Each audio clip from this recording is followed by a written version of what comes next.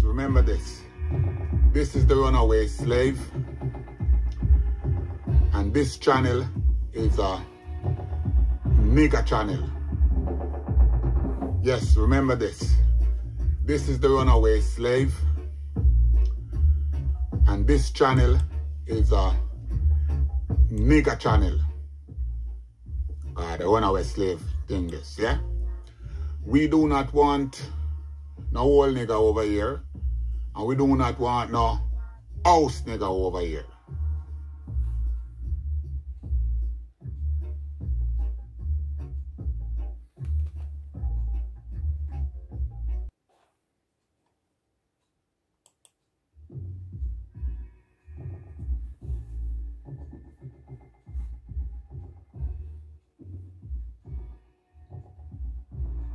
So remember this.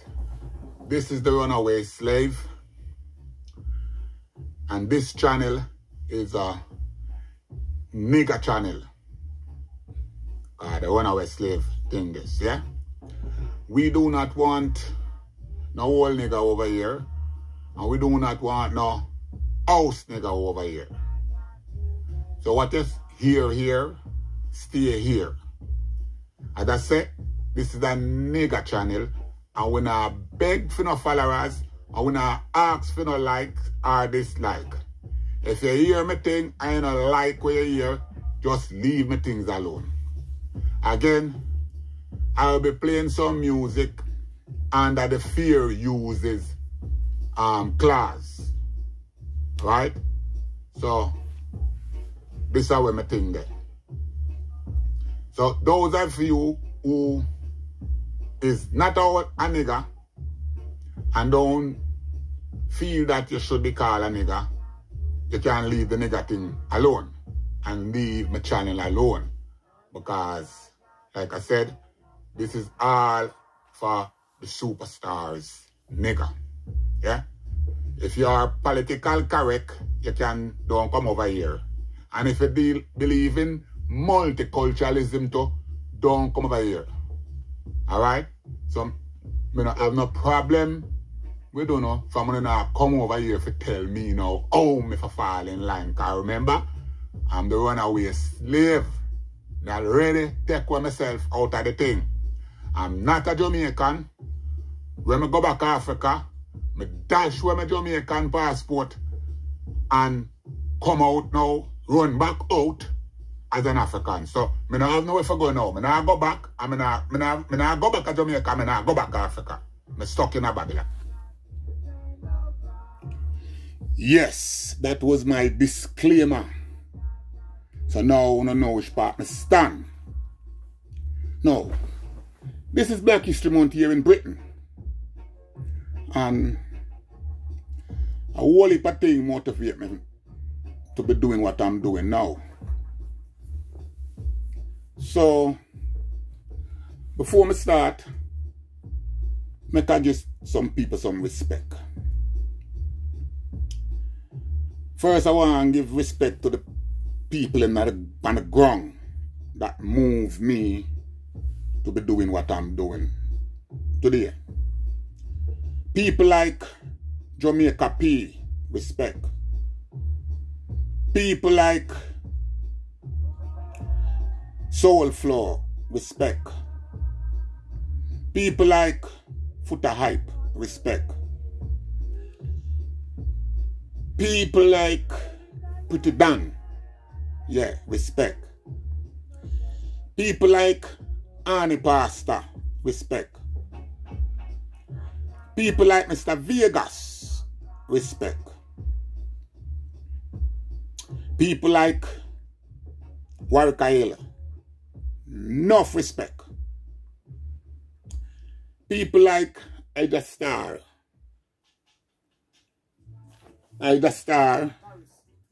respect. So now, let me talk to my international brothers them now, because respect got to also got to some international brothers. Respect goes out to Fira. Yeah, because you are one of the man where I like how you balance your thing A lot of my friends them like how you talk. But you see, if you follow my thing, you will know, say me have my own thinking capacity. So one of the man we move I when I go tell you now is Jason Black. He's a man where my all in a high esteem. A lot of people again don't like how you talk because them say you call yourself the Black Authority. But you are the authority in this time. So I don't have no problem with you say you're the Black Authority. And next, I'm a brother where enough people don't like. But again, this thing is not about who you like and who you don't like. Because Malcolm will tell you that we must make nobody choose our friend or our enemy for us. Tariq, my brother there, Tariq. Me like how you talk. Because when you talk it now, handshake me. I like how Vicky talk to. I like how Michi talk to. Michi X. Because I'm not getting your thing when you start take on some other people. I like that because I go crush some can too. So when I crush the can, then I don't want to go on like a foul. So I leave out. I leave out Black Authority. I leave out. And all who I not call. Respect goes out. Because still my brother. So down at Jamaica way, Motor hold tight. Jerry, Bongo Jerry hold tight. Long time I watch and say like you, I don't know if you're sick or what, but I appear people are standing for you now. So whatever, I go down with you. I want you come forward because I like listen to you too. Iron sharp, iron. Bongo Miguel, you're my long time brethren. You know me personal, me know you personal, so nothing no really funny. You know, so whatever in the fields of work. And who else again? Elise Kelly, big up. Ron Moshe, big up. The brother we run on stage, Wilford. Me I meet couple times, but me never go live and you think I'm a shy. Them time there. But respect goes out to you still. Keep your work up. The sister in there, don't know what's your name, with the Andrea. Respect. I was supposed to get a talk, but somehow that talk they never met because on the Johnny thing. But also I want to big up some of my gong brethren them. My hot stepper brethren them like Okuranda. Respect goes out to you still stand up for him, not the Gideon. Jayot, you hold tight, see me up on Orange Street. Alright, down, clear still down there, hold it up. Last time I see I talk about come lick chalice, and nothing. That was the chalice time. And who else? Lego, you don't know how you are hold along the fort. So that's who me call. Jaraga, yeah, I have to put in the thing. I'm a Virgin Kuta, over Craigtown. Stand firm, same way. Right. So now, as I said, this is Black History Month here in England. So, I'm going to put on the history. One of my good sisters, Mama June, passed away. Condolence to our family. I went to her night when Friday night, Ghana went to her night and I learned a lot of things that I keep learning things. Because you're never too old for learn.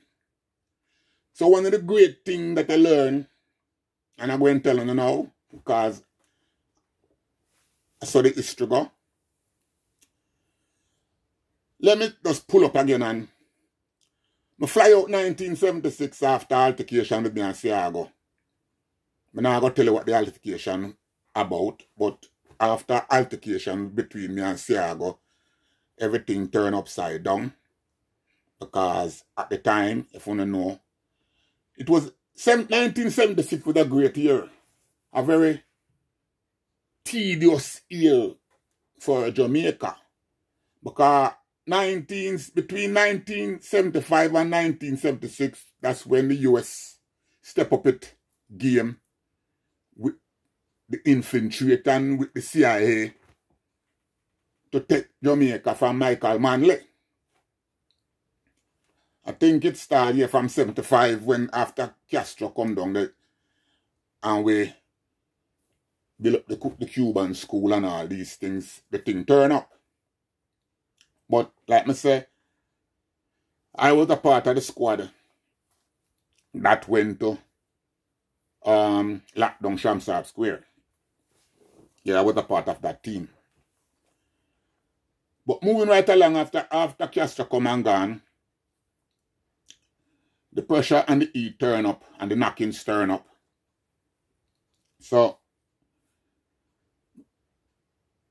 election day, 1976, this is after Bob Marley get shot. This is after the One Love concert when them, before they shoot Bob Marley, and Bob Marley out of Bulby and claims him now come to the One Love concert. And the Prime Minister saying 103 go fame, certain soldier go fame, and him saying now move. And again, for the record, at the park guys go fame. Me and my team again, and we go fame, and we carry in a race course, if you don't remember. And we carry the gang in a race course. One might have I know this one have small memory, a short memory, and people don't remember what them say remember. But it was the Parkites, the Wild Bunch, that carried the gang into the park that day and hand him over. So, that's one part of the issue. You can go check back that. You know, you want to talk about that. But what I learned Friday night that was very unique is that when Massop leave Jamaica and come to exile in England, the person that Massop came to, I happened to find out Friday night that me and Massop come stay in the same house, the same link. Even though we were on different side of the fence in Jamaica. So, is the youth that I want to learn from this now? At no time at all, Tivoli Garden never see me as an enemy. Because they never treat me as such. Yes, we were in the knockings, because the knocking is the knockings. You have to defend where you're there. It's survival. But one side it come out at the field and come international. I wasn't the enemy no more. Because I remember when I first came to England, all the call that I was receiving from Jamaica was from Tivoli Garden. All the knockers them. And everybody called me for whatever reason. So I have never seen myself as the enemy of any fraction in Jamaica. Because like I tell you, we were the hot steppers. Now, I'm going to leave from that for a minute now, and I want to address my brethren, my good brother, Jason Black. Recently, Jason Black made a statement, and the statement was that, boy, Jamaica should have respect Marcus Garvey more than how they do. Yes, that is the fact. And I respect you, Jason, because I heard you said that is Marcus Garvey make you to be the person you are today. So, I agree with you wholeheartedly. So I start campaign now amongst my team, and I use what you say for actually hold my point. And I have a good brethren now by the name of Mr. Newell. So I'm saying, when you say, Jason, so you have to understand now that we are taking you very serious.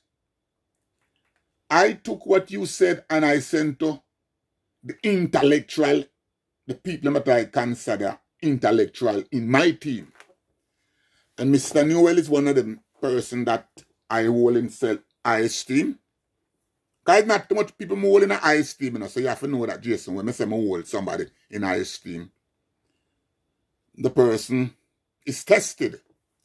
So when I send your last couple program to my virgin Andel and said, tell me what you think. And they'll reply by telling me that you don't know what you're talking about. So you mean the man don't know what I'm talking about. So I start challenging him and you're in your defense. And my brother just humble me. Yeah, Jason, my brother used one word and humble me. And I'm going to tell you the word when used and humble me. And I want you, Fira, and Tariq, listen to this now. My virgin tell me, say, Bonnie, them don't know what I'm talking about. Because remember when you leave Jamaica who you was fighting? You hear that? When I leave Jamaica, I was fighting the CIA. Because the CIA at that time had tried to infiltrate and take over Jamaica. And it's me and my team shoot them out. And we win the war 76. And the war was very tedious. Because after that war, when the government have to spring me out. Right. So now, when I spring out and land up in the US, at the time, the US, because of how the war had set, it was us against them. It's 1976, Jason. It was us against them. Globally. Oh, you forget that, Jason. 1976. We didn't go back 50 years ago.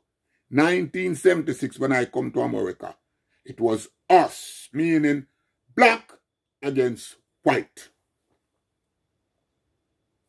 It was black against white in England, in the Caribbean, in Jamaica, in the US.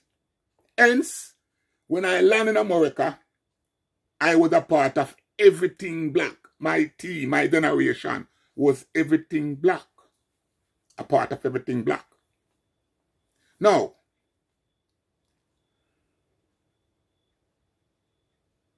I am a 5-barrel man. Yeah?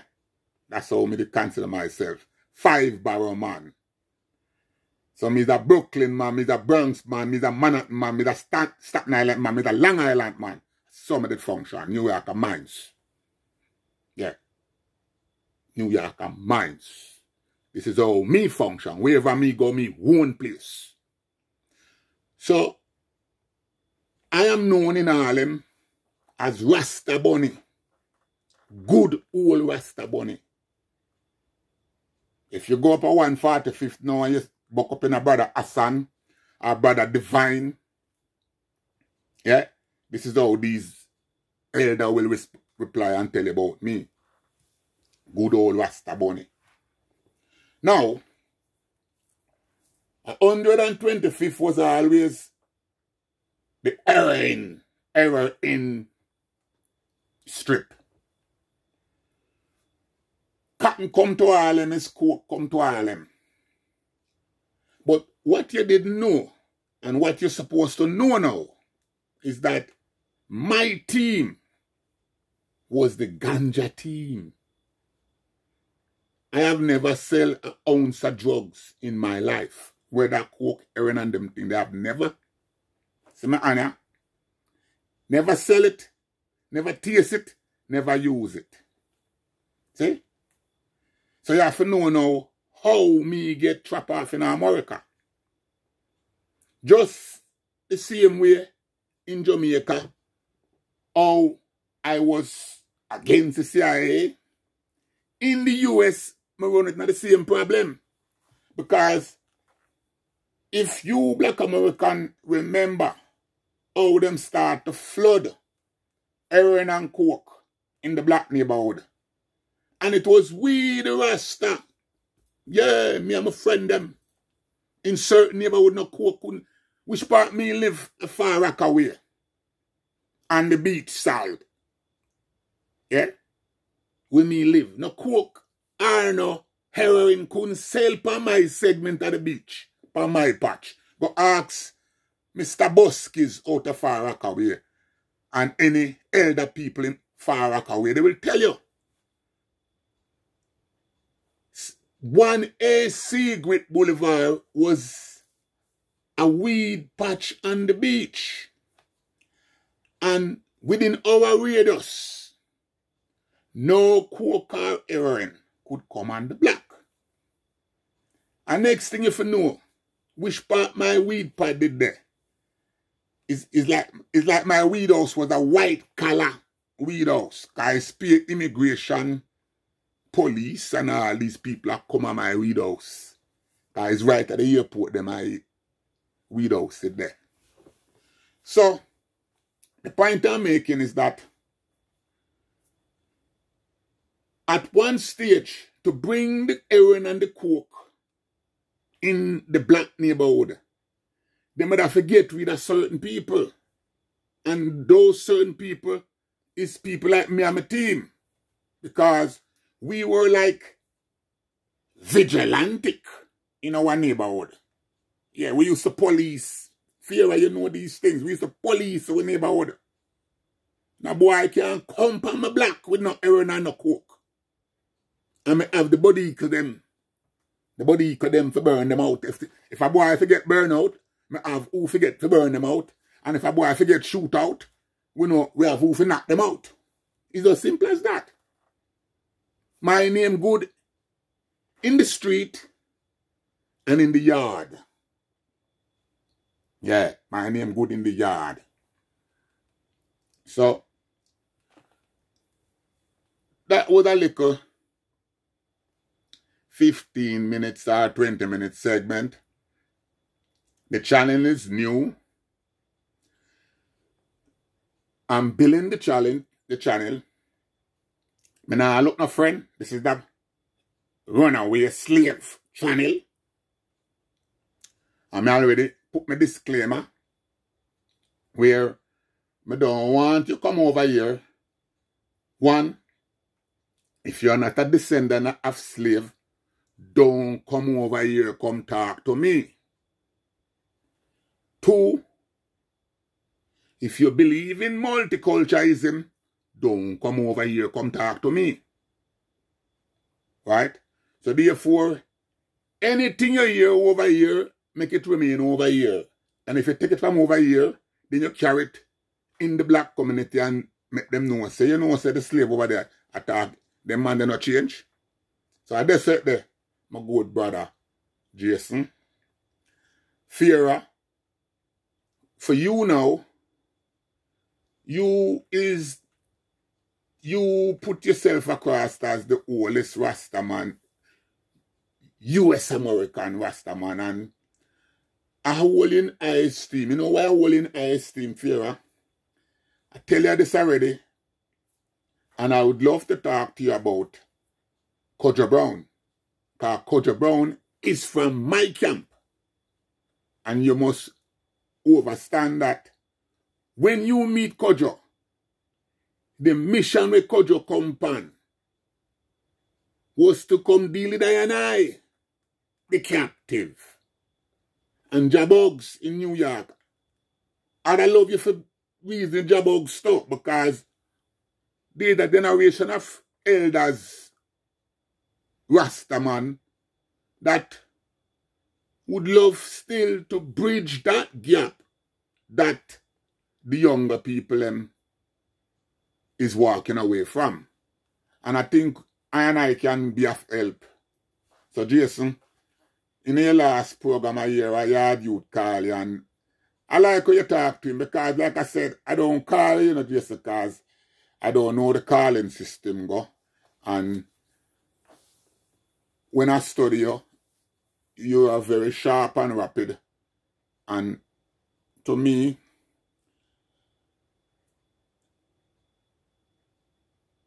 when the time is right, we'll have a conversation and, you know, about a topic. But there's many things that you speak about that I am feeling. So let's keep it moving and see how we can bring forward everyone and code. What people supposed to realize, the world is divided in two. Either you know or you don't know. And if you don't know, you don't know. So, be one.